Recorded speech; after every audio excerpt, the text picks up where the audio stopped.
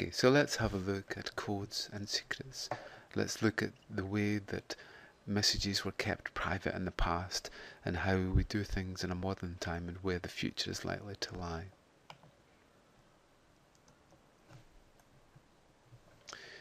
So why do we need to understand these principles?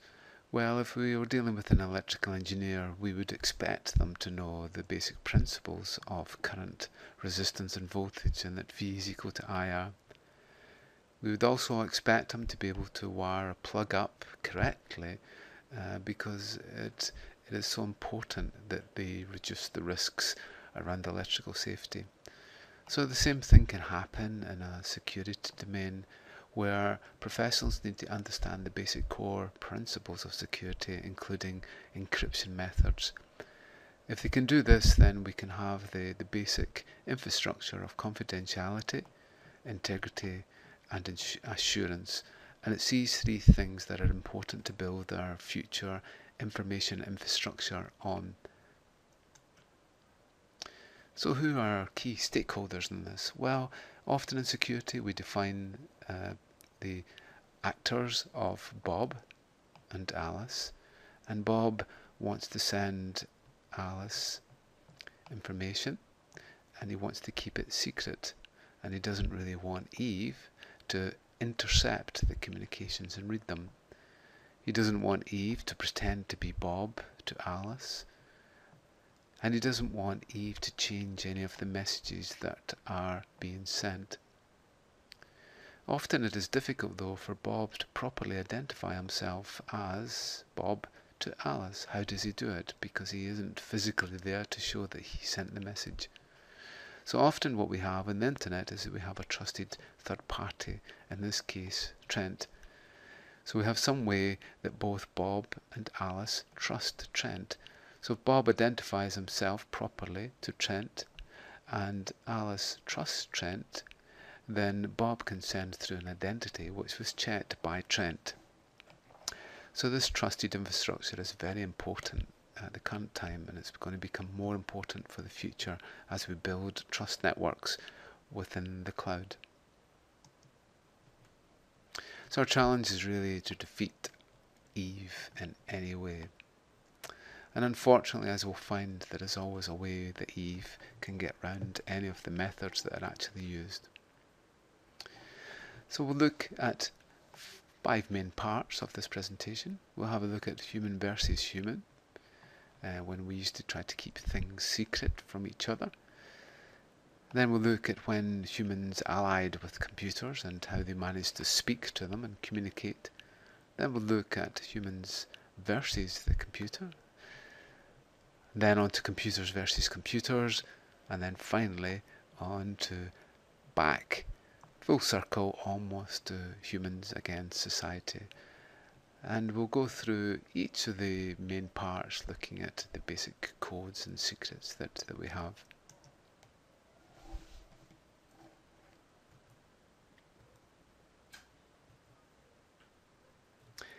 So let's look at humans versus humans. The days before computers, the challenge was really for a human to defeat another human using a code that they would take a long time to crack.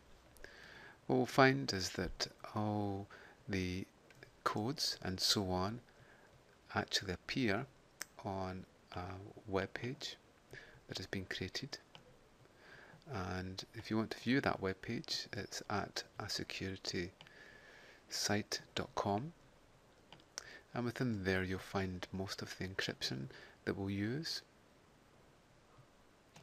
So for example, these are the encryption methods. You'll also find there are coding examples. So each of the coding examples that we use, they will be included on this website. So we're going to use this website to be able to illustrate some of the key principles involved.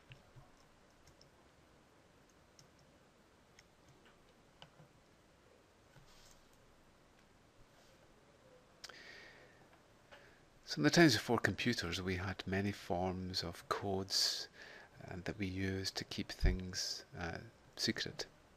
The American slaves used quilt codes in which they would show a map of how to escape or pass a message to others. So in this case, this symbol represented a sailboat, and this one flying geese and so on, and they were knitted into quilted codes. In the past, man has also used smoke signals to be able to send messages over long distances. We had things like microfiche, where documents were shrunk to a very small size. And then there was the Navajo code talkers in World War II, which had such a difficult language to interpret that often the messages were kept fairly secure. So what we have in our first coding method is that often on one end we have what's called an encoder, some way to take our plain text and then convert it into some sort of coded format that's sent over a communication channel. And then on the other side there is some decoder. Normally it does the reverse of what the encoder actually has done. And then hopefully Eve doesn't know what the encoding process is and then cannot determine the decoding process. So as long as Bob and Alice have the secret process of encoding and decoding, then the message is secret. So one of the first codes that was created and is still used these days is Morse code. And Morse code is used over limited bandwidth communication channels because it only has to support a dot and a dash. So we see here that very common letters such as E are actually encoded with quite a small code, in this case with one dot, where other letters such as X and Z are relatively long codes. In this way we can actually save the amount of communication time because these letters are more common than these ones. Here's an example of a code here, and it actually reads N, that we have here, U, F, and then C, Newcastle United Football Club. This is a Morse code necklace. So we can have a little look at our code. Got the Morse. Fairly simple code. We'll just try a random sequence, see what we get. And that's the code. So an M in this case is a dash dash. And we can see that's the case then.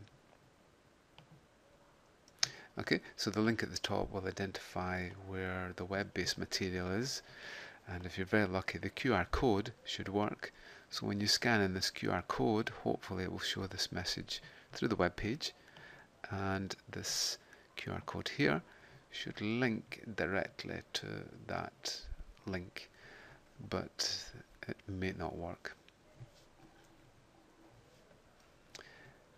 Polybius was a Greek historian around 200 BC, and he came up with a code, a grid code.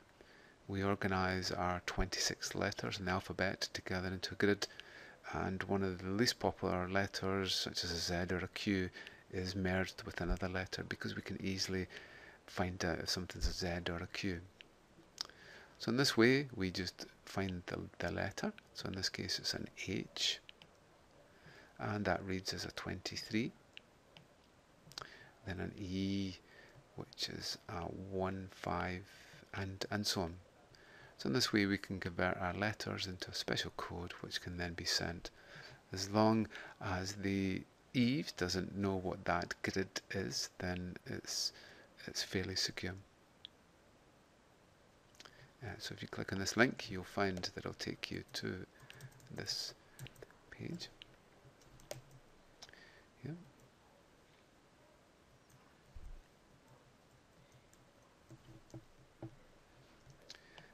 Okay, so we just go back and we can select that code. We'll just take a random word. Strathclyde that we have there. So 44 is an S and so on. And we can even do a little frequency analysis of it, so we can see 11 appears once, 23 appears once, and so on. This gives us our frequency of analysis.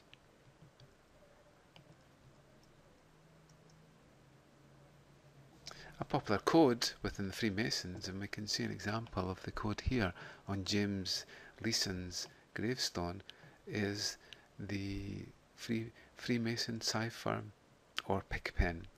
And with pigpen we draw out a grid. There should be a G in here. We draw out two grids, and one with dots in it. Then we draw another one with a cross and with dots.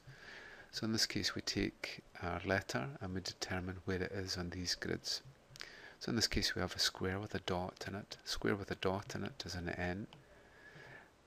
This shape here appears here, so this is an A.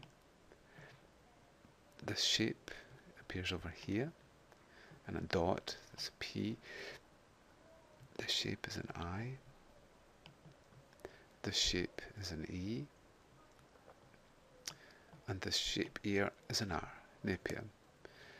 Okay, so we can try that code out with our coding again, just to see if we can have a look. Pigpen. And there's our code, so we just try random, so we can see Vermont. We have this symbol here, which is a V. This symbol here, which we've just seen as an E. This symbol is R, and so on.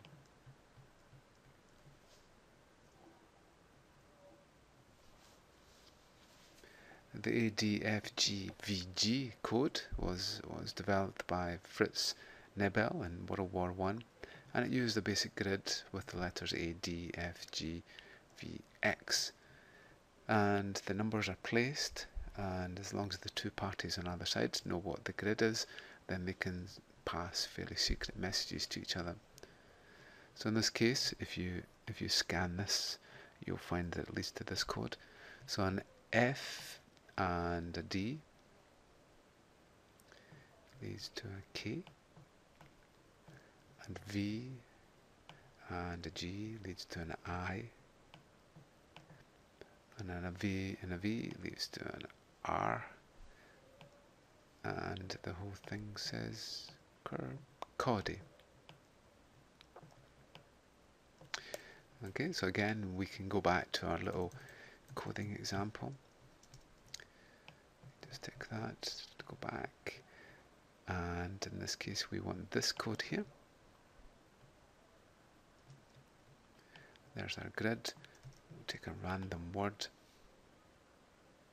Inkwell is encoded with this code here. We can do a basic frequency analysis of it. See the characters are fairly well distributed, but there's quite a lot of A's and G's in there. There's obviously not going to be a fair distribution for all the characters there. So in this case there's A's and D's and G's. A V here isn't very popular, but X is.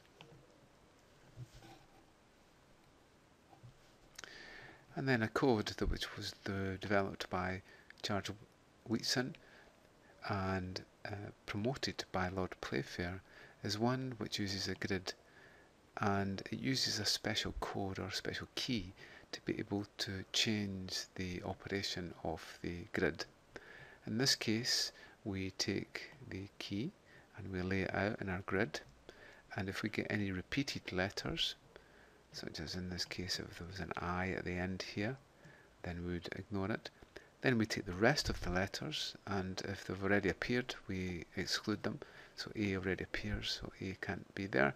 Go at E already appears here, H, N, P, R, and then so on. We don't need to include Q in here or J.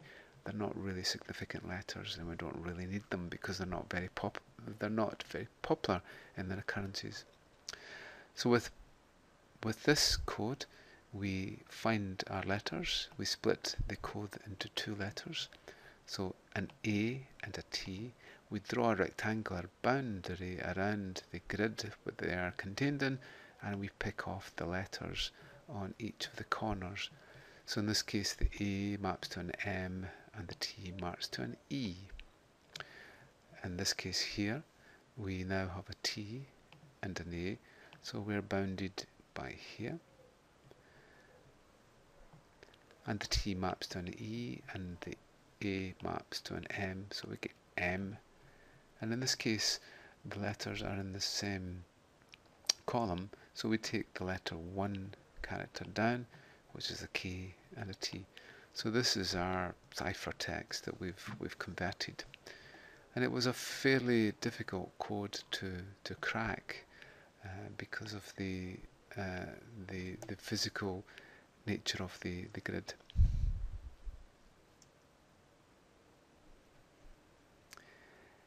And it was actually Caesar that came up with one of the first codes that was used, and with that he took the alphabet and he moved the characters a number of places.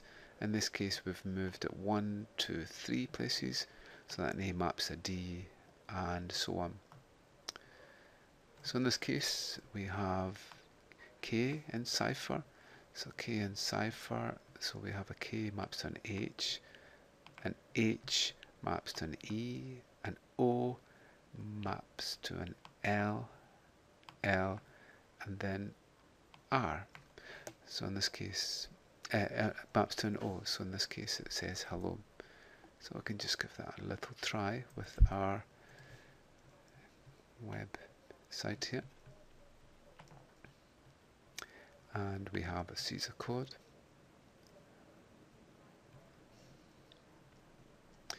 And let's move hello.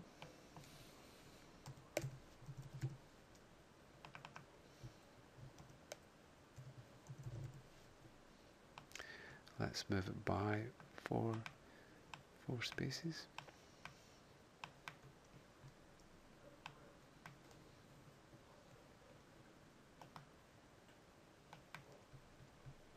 And there's our code that we've seen before. Okay, so it's just moved on a little bit there. And if you scan that code in, then you should be able to get the same answer. So how many codes are actually possible without it actually repeating? Well, there's 26 letters in the alphabet, so we could move up to 26, but one of them will be the same. So we end up with 25 different codes. This code itself was used by a software engineer in British Airways who had planned to blow up a transatlantic airjet. He encrypted Excel files with and was protected by a password, and then actually used Caesar codes inside the Excel spreadsheets to hide the information.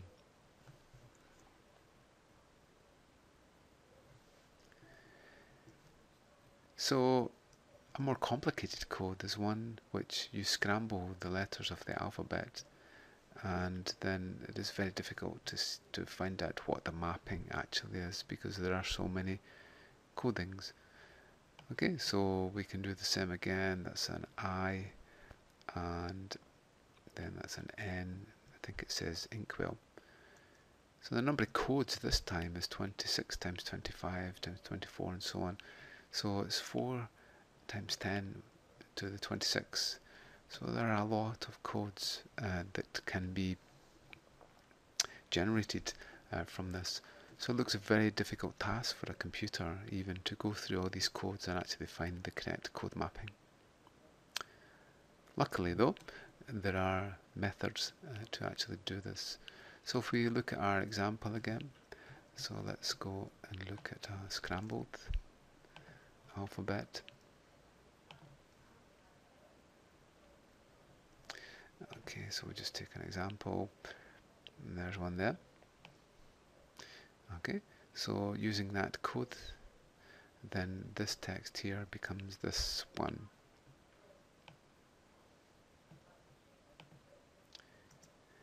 The way that's cracked is by analysing the currencies of the letter. So whatever E is converted to, then that letter is the most probable, likely to be the most probable in the occurrences. T is most likely to be the next most popular, and then so on. So characters such as Z, Q, J and X really aren't very popular and are likely to be the least popular in the analysis. So let's look if we can crack a code by looking at the basic frequency analysis. So obviously we'd have a computer to do this type of analysis, but the human eye is actually very good at picking off patterns and can see sense of the letters as they are decoded. Okay, so we'll take an example here. So here's a code that we've got to crack. There's some text, and then this is a ciphertext here.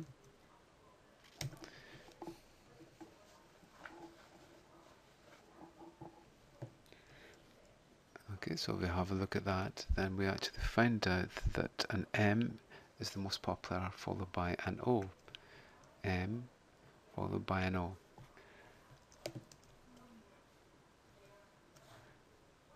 So let's take our ciphertext.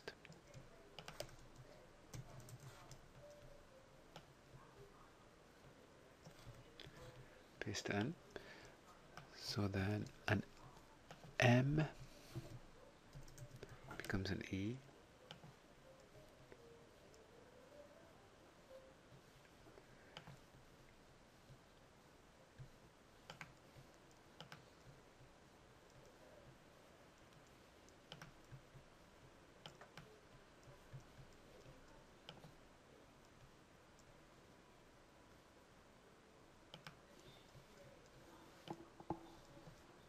And the other letter was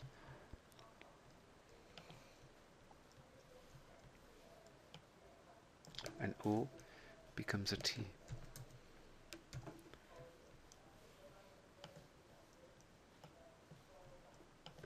138 occurrences. Okay, so if we look at this,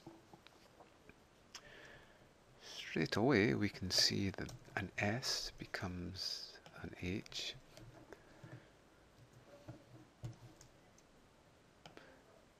Not one of the most popular letters, but it certainly helps us to crack the code. Okay, so we've found the in there.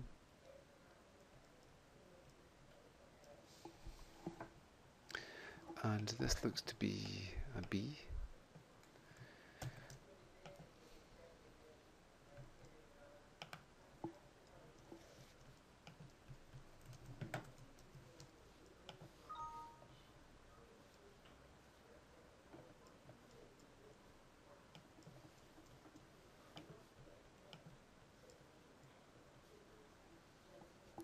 Okay, so now we would just really scan our eye until we could see some other words.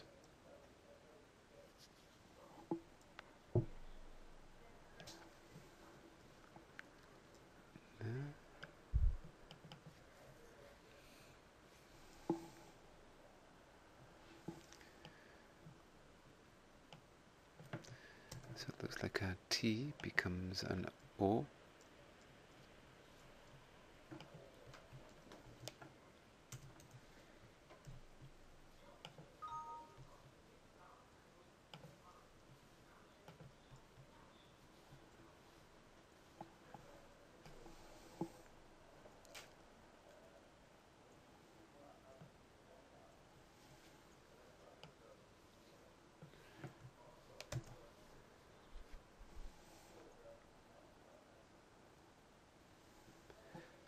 And so a Bob there, and now we can see an L probably becomes a W.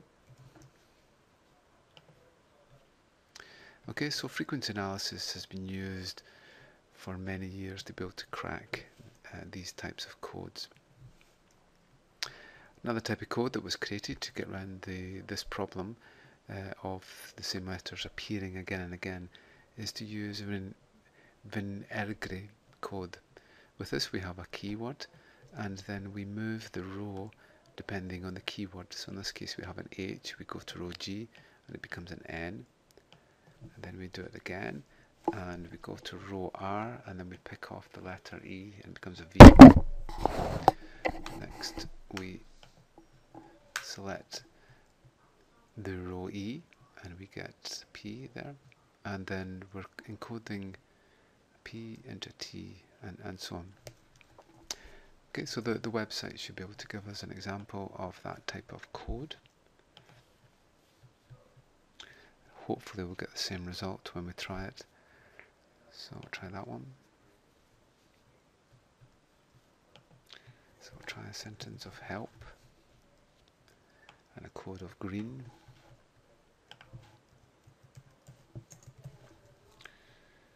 And we'll analyze it. So we should get MVPT, and just to check, the program reverses it, NVPT, and that's what we get.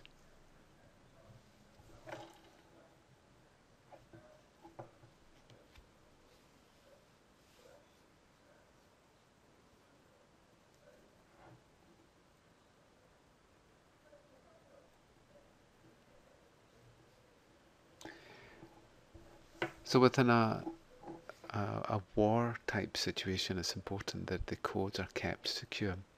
So one of the most secure types of codes is what's called a one-time pad.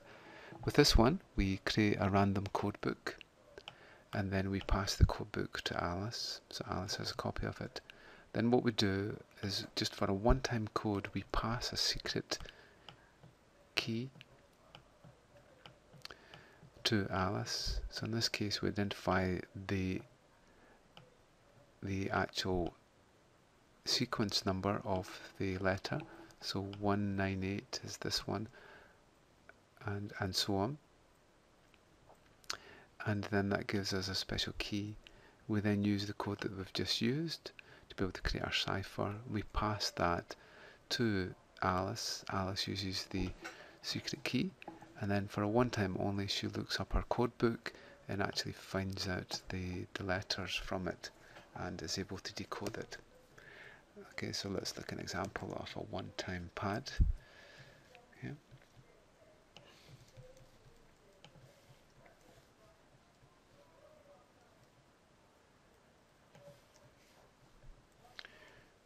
Okay, so we can generate a new one.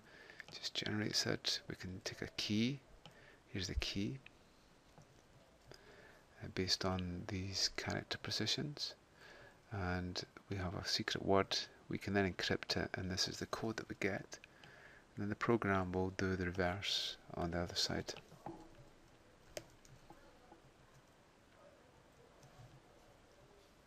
So the one-time pad is an extremely secure method, but obviously it should only be used once, and that when we have a new code, we should create a new code pad.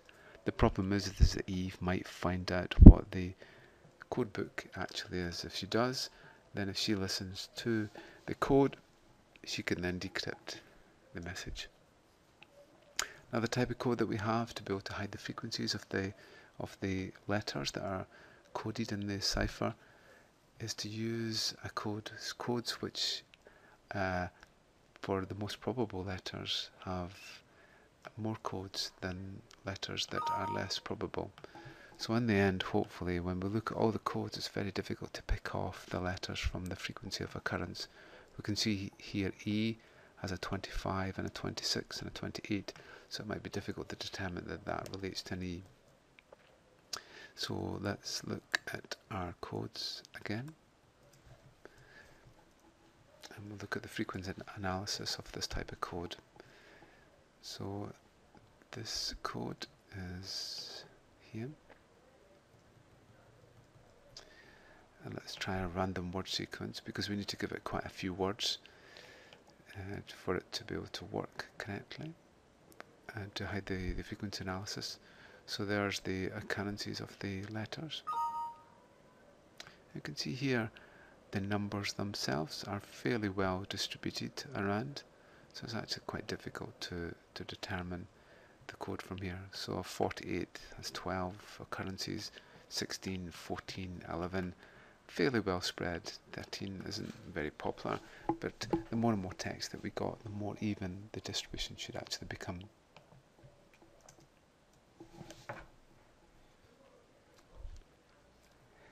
And So in the next part we'll look at how humans ally with computers and are able to communicate with them. So an important concept in this is that obviously humans use a different language, using different coding than computers do. Basically computers can only understand ones and zeros, so we need some way to be able to represent our codes, our keys and so on for them to be able to understand and for us to interpret. So in this part we'll look at some of the standard encoding systems that are used between humans and computers.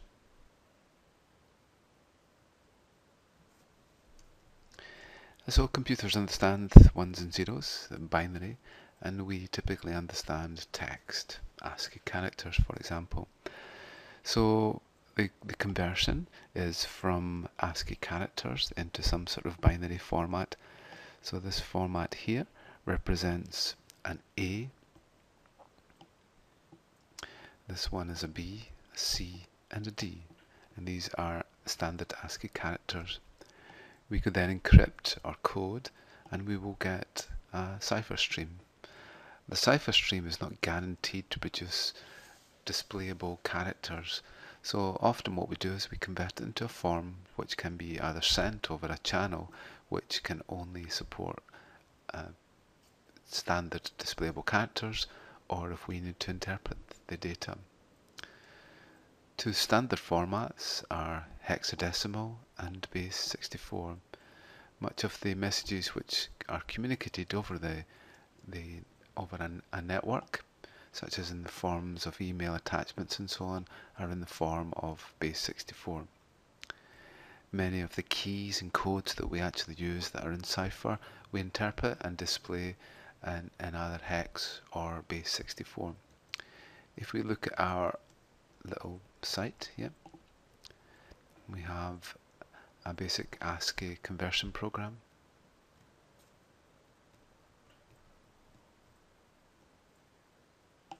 So let's have a look at this. So the character A, hexadecimal is this, and base 64 is this, and there is the binary format for A.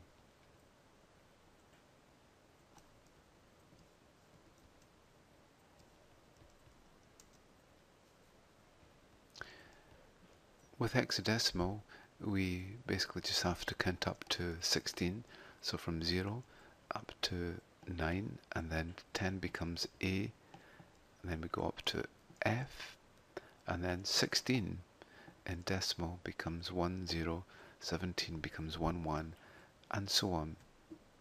A 32 becomes 20. The usefulness of hexadecimal is that it's base 16, and we can take each groups of 4 bits and then code them as a hex character. So in this case we have a 1, a 2, no 2's, a 4 and an 8, no 8's. So we have a 4 and a 1, so that's a 5. This one here, there is no 1's, there is a 2, a 4 and an 8, which gives us 14. We look up 14 and then we get E. So this is a useful way for us to be able to convert our bit stream into a format which can be displayed or interpreted. The other format which is used is base 64, and with base 64 we try and represent the stream, the binary stream, in terms of standard printable characters. So for this we take 6 bits at a time. We take the 8-bit values and then we segment them up into 6-bit values, and then from here we then take the value and convert it into a base 64 format. So this is a 1, an 8 and a 16. So for that we have 25, and we look up 25 and we get the value of Z.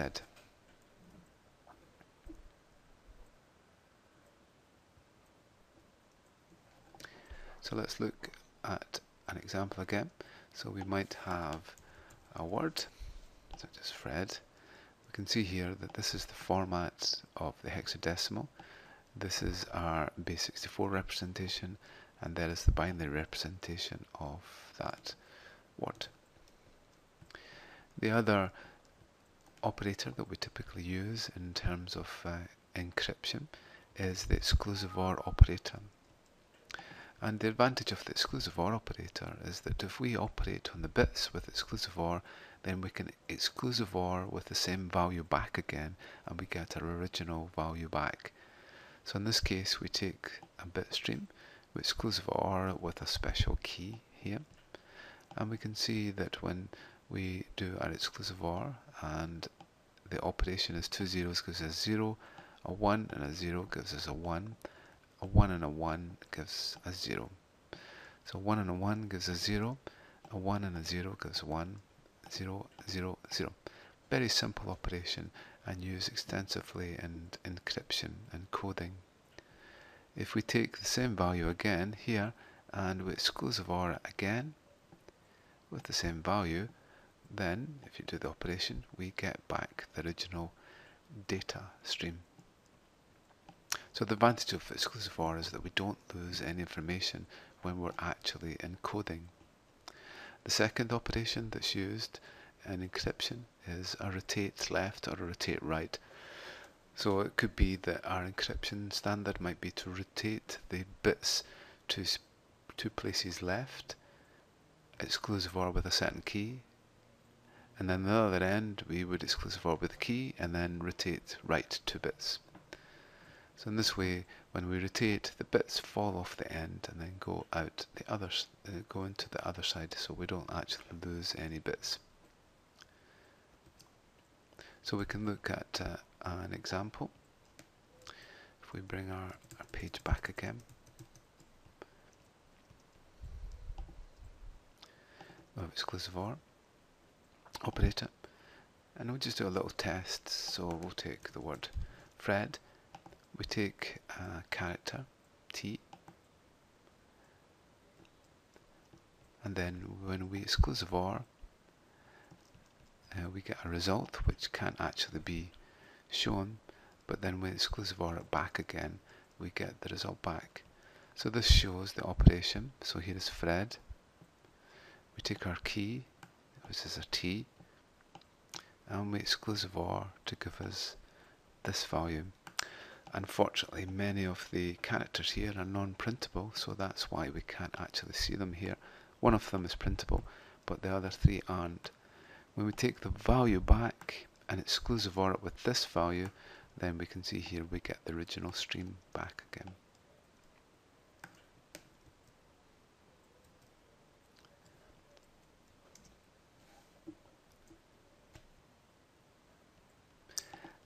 So let's look at the challenge of defeating computers, or allowing them to be able to crack messages when they know the secret key, and to make it so challenging for them that they find it very difficult to crack the message. So many years ago, computers managed to beat humans at chess. So it is obvious now that they are extremely powerful in their operation. So with our codes and our encryption, we need to make sure that the task is so challenging that it would take too long for a computer to be able to decode or crack the message. For this, there are 2 main things. One is that we make sure that we have many, many keys, of which only one key is the one that will crack the message or open the message. The other thing is that we make it mathematically difficult for the computer. So for this we use very large integers, typically with 1000, over 1000 bits in the values, and also make it difficult so that we have large prime numbers which are difficult to factor.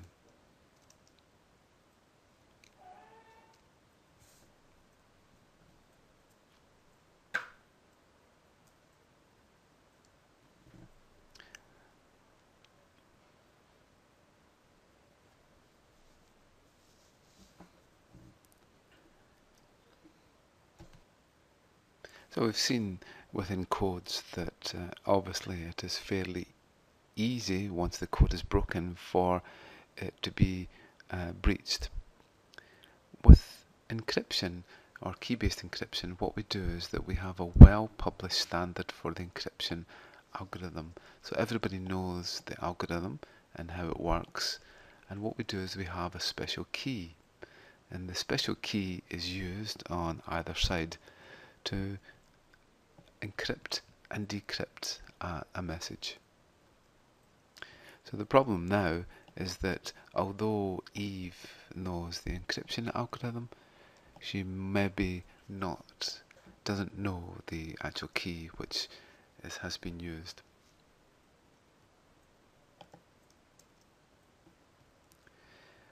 So the main encryption standards that we have are actually either private key. So with private key or symmetric encryption, we use the same key to encrypt as we do to decrypt. And popular ciphers in this are RC2, RC4, DES, 3DES and AES. With asymmetric encryption we have a special key pair, and we have two keys, one to encrypt, and the only key that can decrypt is the other key. So we typically call this a private key and a public key. Public key will encrypt, and then the private key is able to then decrypt the message. So typical standards are RSA, DSA, LGAML, and so on. So you should find on the related website that we have a whole range of different encryption standards which can be tried. So for example, DES, 3DES, RC2, AES, Blowfish, Twofish, Skipjack, and so on. And then in the last encryption method, we have a one-way hash. So with this, we convert using a special mathematical formula, and it shouldn't be possible within a good length of time to be able to go back to the original message. So it's used often to create what's called the hash signature of data. With this we have MD5, SHA-1 and so on.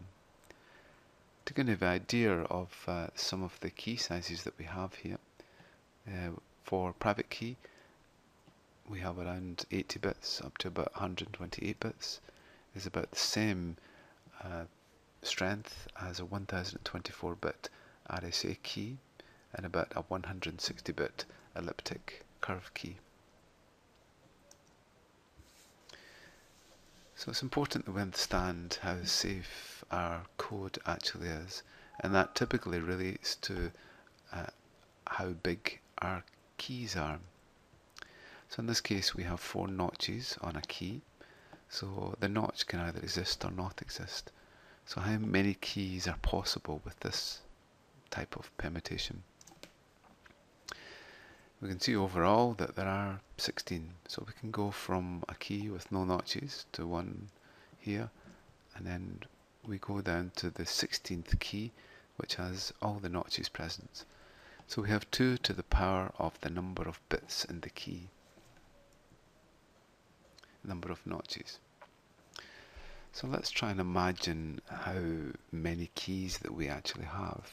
So if we made a key for every single encryption key, and let's say we have a 64-bit encryption key, and each one of these keys, if we manufactured them, would be 1 millimeter long. So how long do you think it would stretch if we put them all end to end? The width of Napier, the width of Edinburgh from here to the Sun, the width of the solar system, or the width of the Milky Way? Well, in fact, it would be greater than the Milky Way. I can see we have this value in length. So it's quite a lot of keys.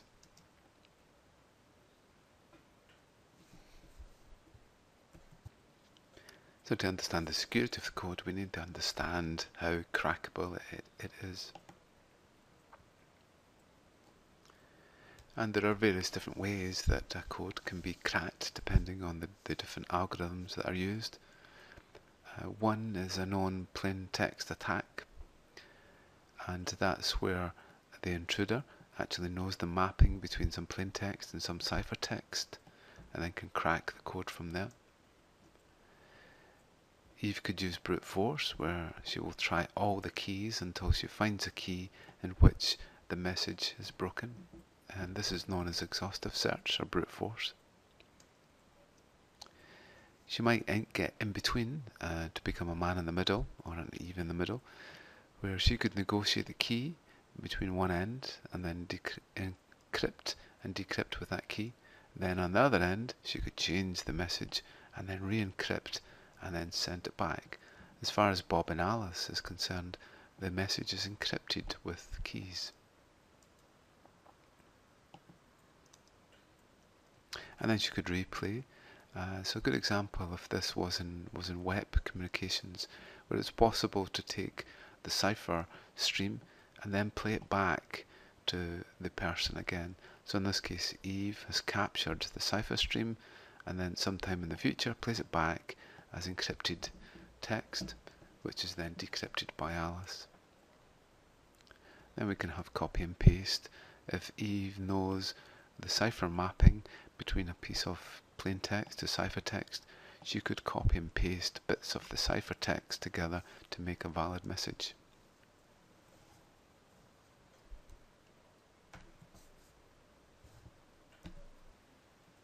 So we've obviously moved past the time of human against human when it comes to codes, and really computers have taken over the coding and also the cracking of the codes.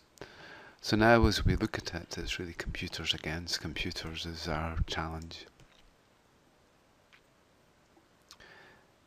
So one way that a computer can use to crack a code is brute force, where it will try as many keys as possible before it can find the one that matches the code.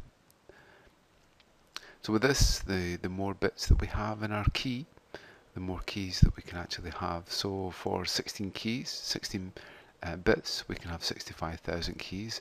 Every single bit we add doubles the number of keys. We go up to 64, which gives us this amount of keys.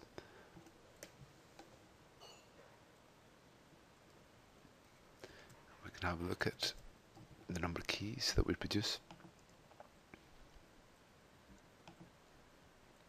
That shows an example. So for 64, these are the total number of keys that we actually have. So the larger the key space, the more difficult it will be for a computer to crack the code by brute force. So let's take an example. So for our 64-bit key, if we do some basic maths, we find that if we take 1 nanosecond to check each value, then it will take about 292 years to crack the code. And this is fairly difficult for a computer in that the numbers that we're actually using are fairly large. But as we all know, computer power increases by the year, and Moore's law actually said that the number of transistors that can be put on a device actually doubles every 18 months or so. So we've went from this type of computer with one processor, a fairly slow bus, not a lot of memory, small data bus, to these ones which can host large amounts of memory with a very fast bus, 300 times faster now. Could have 4 quad-core processor on it, an optimized Intel Core i7 processor, and a large data bus. So if we assume now that computing power, say, doubles every year, then we can see after each year it's taken less and less time to actually crack the code. And then 20 years in the future, we actually find that a code that took us nearly 300 years to crack only takes 5 hours.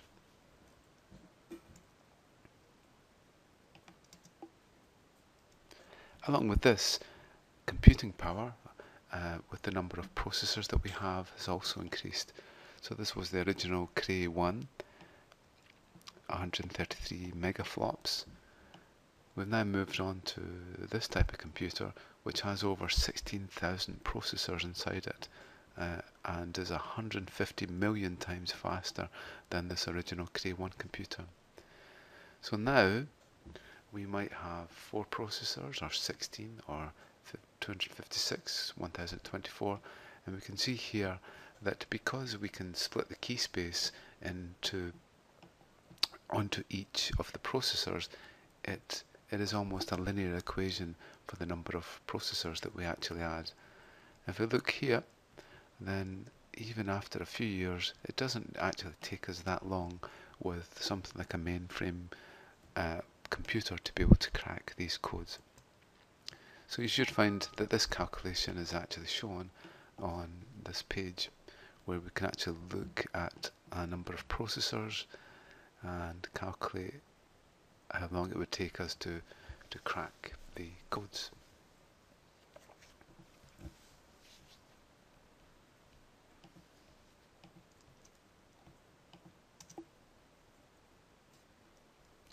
So in 1998, this was actually shown by the Electronic Frontier Foundation, or the EFF, who designed this chip, or this board here, which had 64 chips on it to give 1056 elements, and they managed to crack a 56-bit DES within 2.5 days.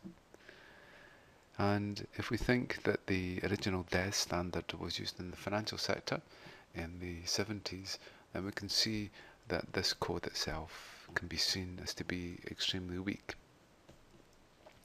Nowadays we get systems such as this one, which can crack DES, 64-bit DES, in less than 9 days.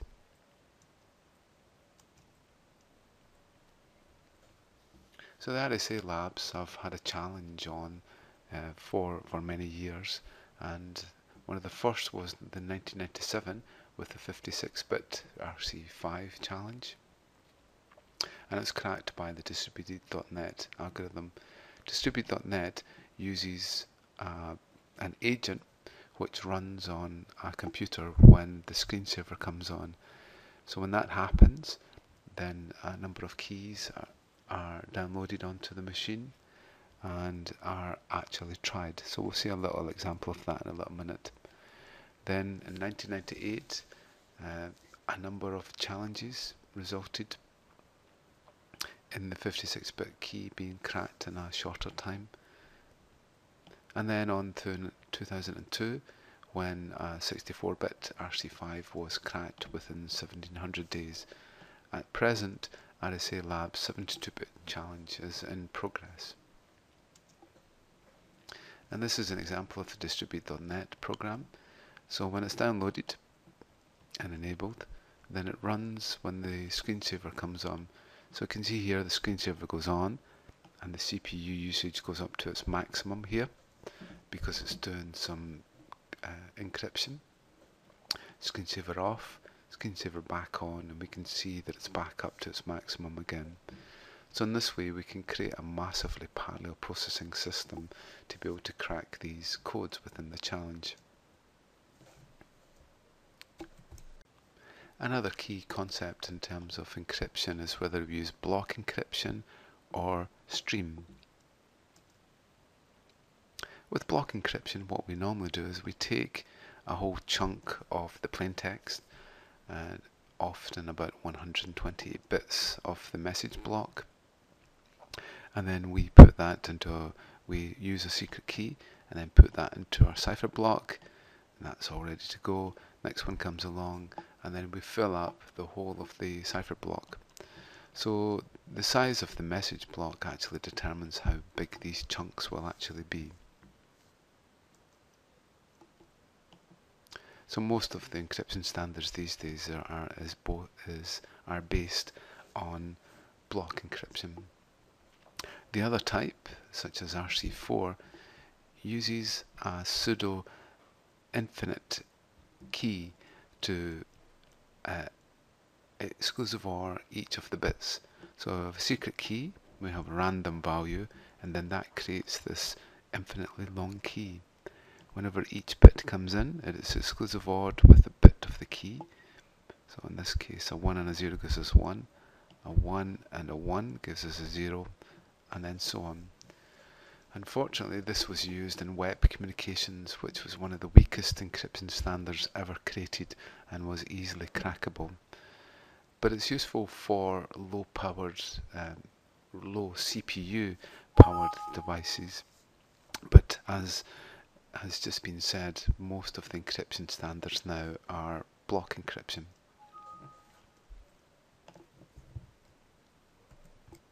So we're going to look at the three main standards of encryption methods: private key, public key, and hashing methods, or symmetric key, asymmetric keys, and one-way hashing. So the problem that we have with any sort of encryption that we have is that if we encrypt something, and if the same thing is encrypted again and produces the same ciphertext, then Eve in this case can actually play the cipher back to Alice, and she will be able to decrypt it in the same way, and it looks like a valid message that Bob has sent. So what we often do is we add a little bit of salt into the encryption process. In this way, we make sure that the code that's produced for the cipher actually changes. Okay, so with this we might have an encrypted block, and if we encrypt, we use what's called an electronic codebook, where the encryption always comes the same. So this is similar to what we did in the coding part of this lecture. What normally happens though is that we have what's called an initialization vector, and then we put our block in. The initialization vector will change it in some way. Then we take the output from one block and we feed it into the next one. So we can see how this actually happens. So if we just use the electronic codebook, we can see, because when we encrypt similar regions, then they come out in roughly the same type of cipher block. But then when we use the cipher block chaining, where we take the output of one and feed it into the next part, then we can see it looks totally random. So if we have a look at some code, we should be able to see this initialization vector effect. So let's take an example. So you'll find the site uses Bouncy Castle for some of its encryption, also standard .NET libraries. So if we take 3des as an example,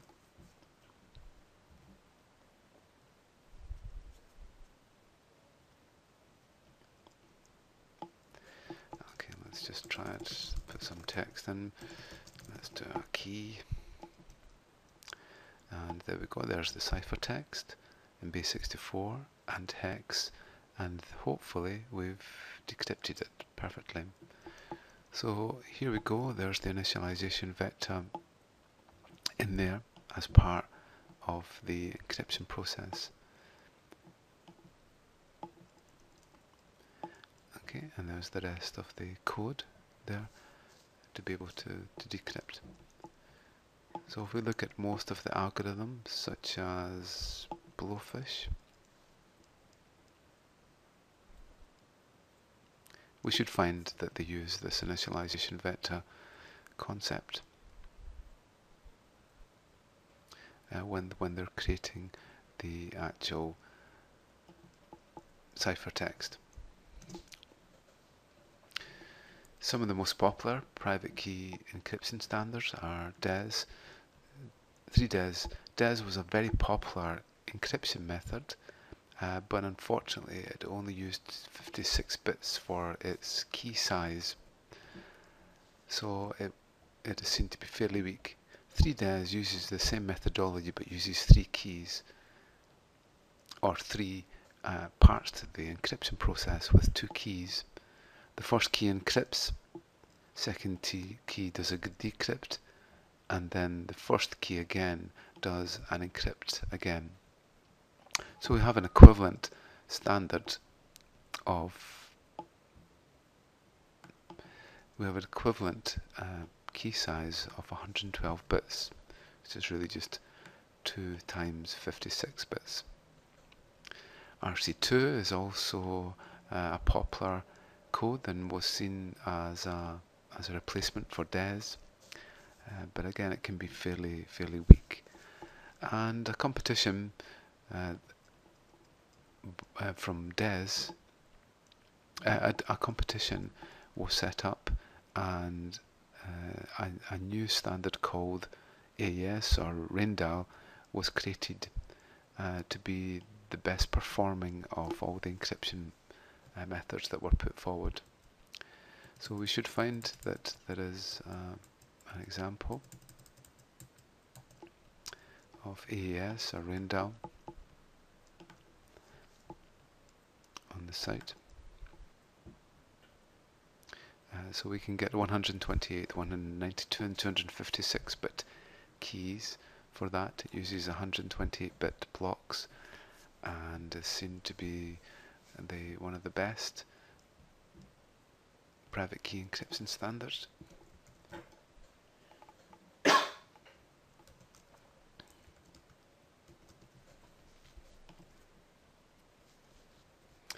Okay, so there's our encrypted base64, then there's the hex, and this is the decrypted. If we have a look at the code, we can see there is the initialization vector.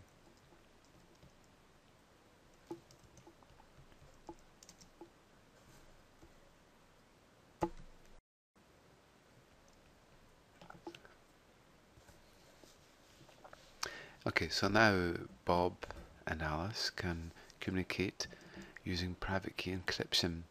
The problem they've got is that how does Bob send Alice the key and vice versa without Eve intercepting it and finding it out? Because once Eve has found out the key, then Bob and Alice can't really tell that she's got it and can't tell that she's decrypting the messages. So what we need is a method for Bob and Alice to be able to communicate openly and for Eve to listen, but at the end of it, both Bob and Alice have the same shared key.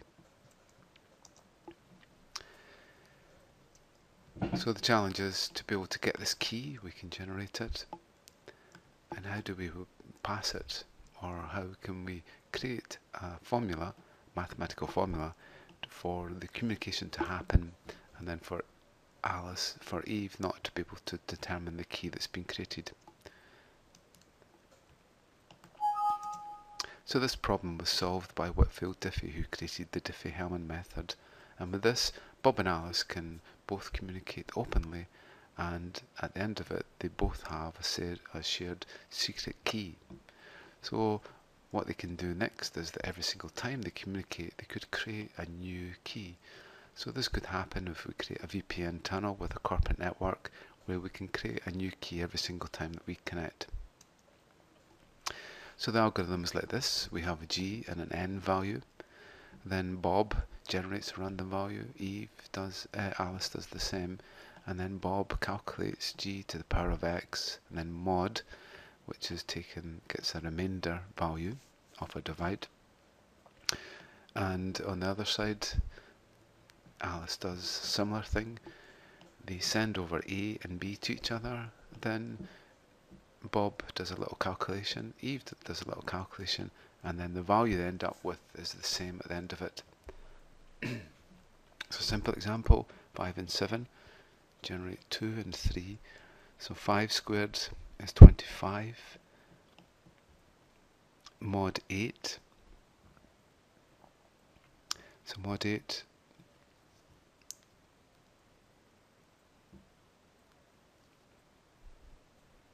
oops, it should be mod 7 there. Mod 7 will give us 4, and on the other side 5 to the power of 3. Mod 7 gives us 6 there. We pass over these values and then we should end up with the same value here. So let's give it a try with a simple example here.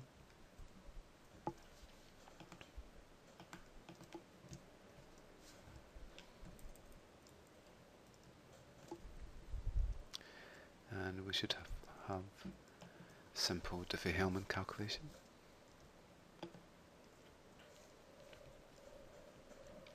So these are using normal integer values, so we might get an overflow. So let's generate a g and an n. Okay, so now we calculate random value. Let's take some better values. Okay, so Bob generates 2 and Alice generates 6. Bob does his calculation, 13. Alice does hers and gets 1. Now we'll send over the value, and then at the end of it we have a success. The values actually match. To use some real values to show you what the values actually look like.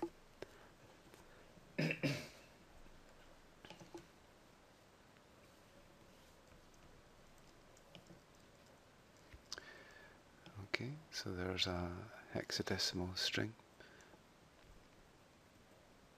And we can see here there's the key that Bob ends up with, and it's a hexadecimal, and that ends up as the same key there. Okay, so in this case we've used a couple of random values. There's the value of g, it's been truncated there, and there's the value of n, and we do the basic calculations, and in the end we should have the same key. So in this case we're using the Bouncy Castle library, because Bouncy Castle supports big integers.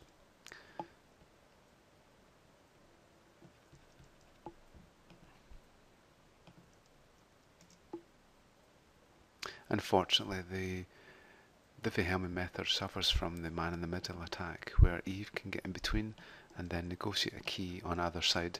As far as Bob and Alice are concerned, they've just negotiated a key between themselves, but really there are 2 keys involved.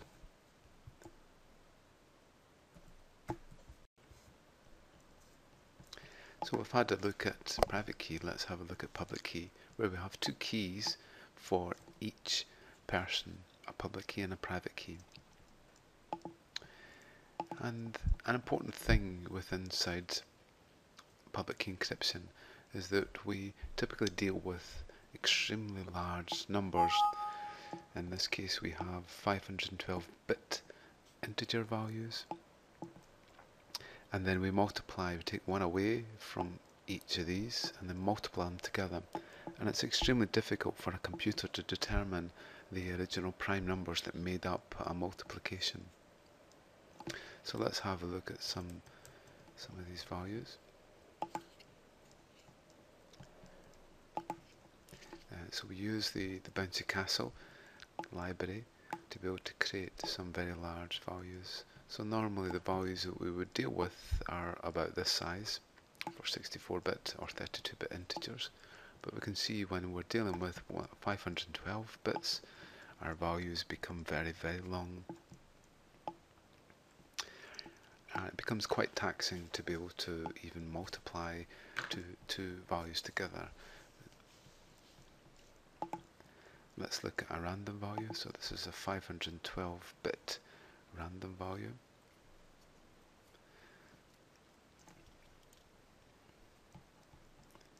Let's generate another one. So this is generating some random values. It's difficult to tell if these are prime numbers or not. So there's a value, there's another value, and then we multiply them together.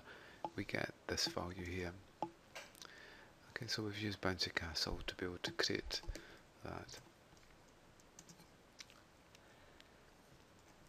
And the first method that was proposed by Ron Rivest, Adi Shamir and Len Alderman, who created the RSA algorithm, and it still stands to this day as a highly usable public key encryption method. The key size though has increased over the years, and now it is recommended that we use at least 1024 bits for the keys. And with this we have a public and a private key. So if Bob wants to communicate with Alice, then Bob must use her public key. So she can distribute this in many ways. She can send an email with a digital certificate with her key in it. She might also put it in a PKI or public key repository, infrastructure repository. Or Bob might have communicated with her before in the past and has added her key to his keyring. But Eve also knows her public key because it's well known. So let's go through how it actually works. So Alice generates the key pair. Whenever she thinks her key set has been compromised, she might generate a new one. So now she distributes her public key. So then Bob takes the plaintext, uses Alice's public key, encrypts it, sends it over, and the only key that can then decrypt it is Alice's private key. So we can see that Bob's key hasn't really been involved in this part of the communications yet. Okay, so this illustrates it. We take our public key, we encrypt it, then we send it over, and then we use a private key to get back the original text again.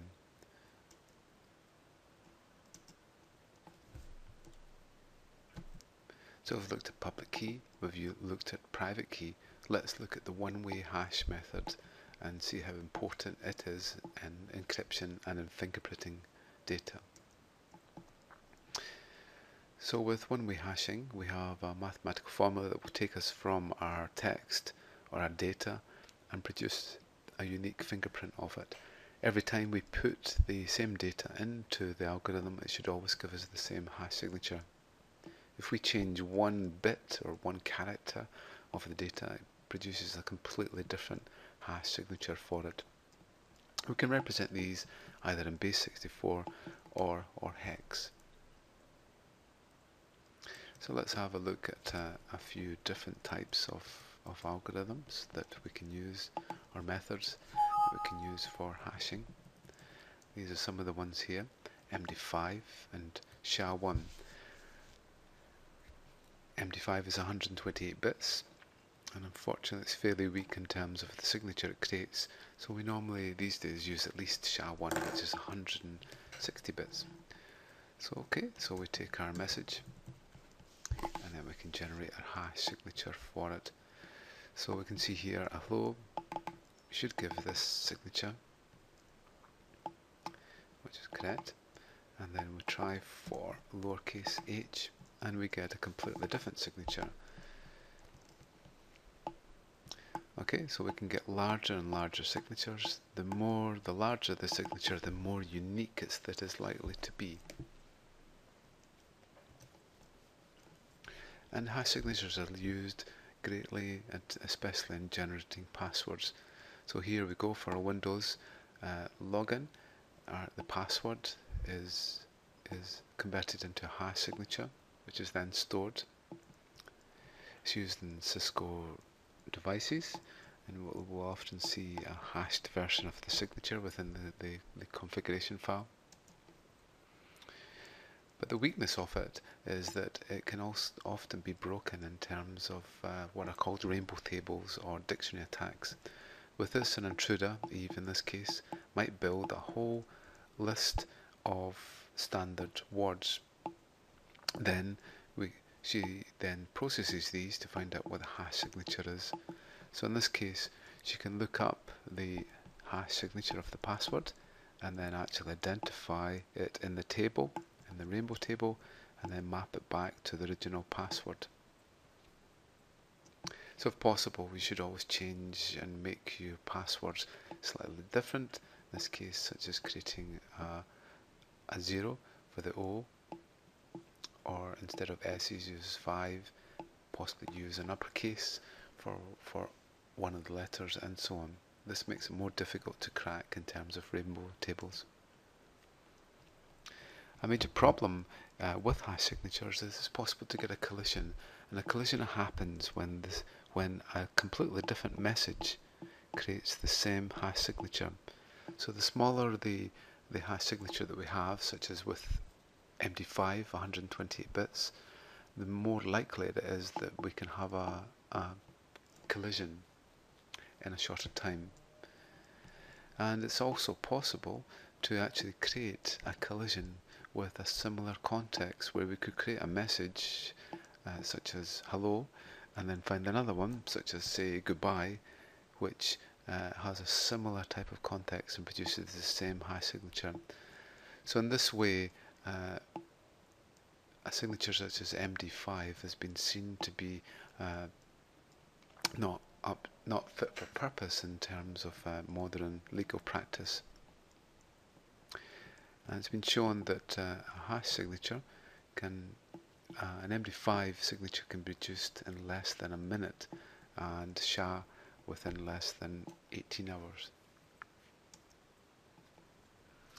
And what we often do is that we create some salt into the equation, so that when we create a hash signature, we add some randomization in there, so that the same password will not always produce the same hash signature. So let's see if we can find an example with salt here. So with salt, we use a number of keywords that will be used in the encryption process. Okay, so let's try that one. So in this case, here is the MD5 for Fred. In this case, text is used for the salt as part of the process. And we see for the same hash signature, because we've used a different salt value, we get a completely different hash value. So in this way, it becomes possible for us to be able to create different hash values for the same original plain text. And this is what we're doing here. We're basically just taking the string, we take a hash of our text, stick on this new string, and then we MD5 it. So in this case, as long as the intruder doesn't know what the strings are that we're using, then it can be fairly secure, and becomes more and more challenging for the intruder to be able to find out all these hash signatures. And now, in modern times, we've really moved past the computer versus computer, and it's now human versus society, where identity of users, of data and so on becomes just as important as keeping things secret. So we'll look at some basic authentication. So authentication is all about authenticating people, devices, servers, connections. Really any part of our communication process could be authenticated. So we also need to keep things confidential, and we've seen encryption is used for that. And we also need to be sure that we have some assurance or integrity in the system. And this is often known as CIA.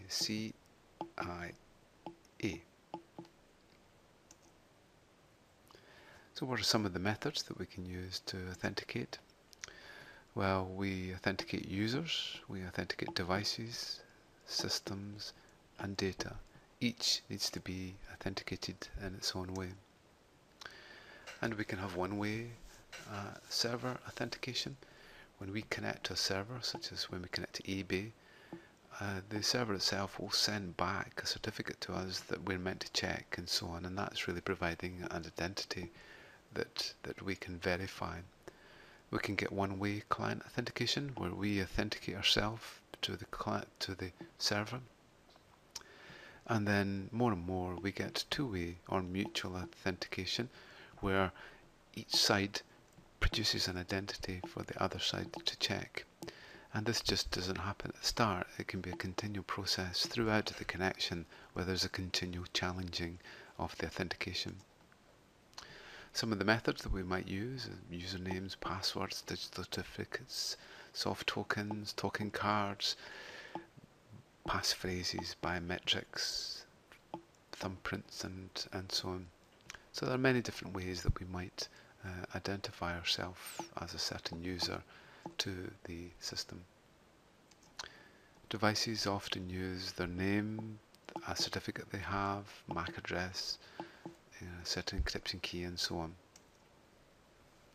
And there's three main ways that we can authenticate ourselves. It's often something you are, something you have, and something you know. So this is mainly here as usernames and passwords. But then if we want a higher level of identity checking, we might check a biometric thing of the user, such as their palm prints, to get them to put their hand in front of a scanner. Might do an iris scanner and so on. And then we might also do another check to see if they have a credit card or a digital certificate or an actual physical address. So we can prove these things to the system, and it provides us with higher levels of assurance of identity.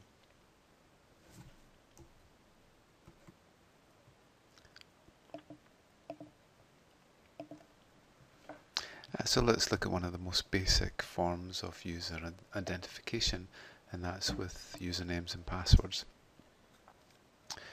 Unfortunately, most passwords are fairly weak in their structure, and we can see we can have, just for a 10-character password, we can have all these different possible permutations, but often in itself there is many of these words which are not really relevant.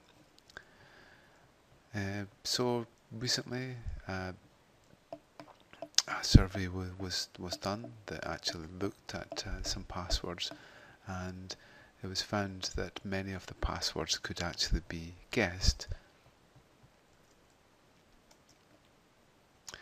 And the same is that the password length seems to be increasing all the time, and is becoming more and more difficult for us to remember longer sizes of passwords.